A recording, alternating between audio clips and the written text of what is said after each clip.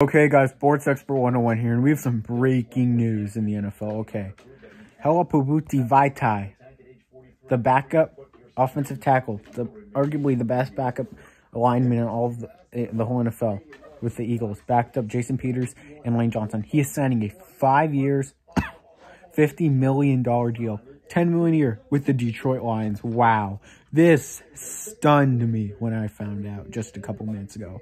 Wow. It was reported by Field Yates, Mike Garofalo, and Kaplan NFL. Wow. Oh, my God. I got to say wow to this because this is insane.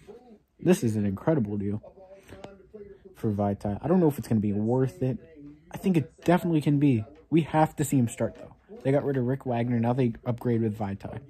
I think Vaitai's a better tackle, but we have to see what happens here. We have to.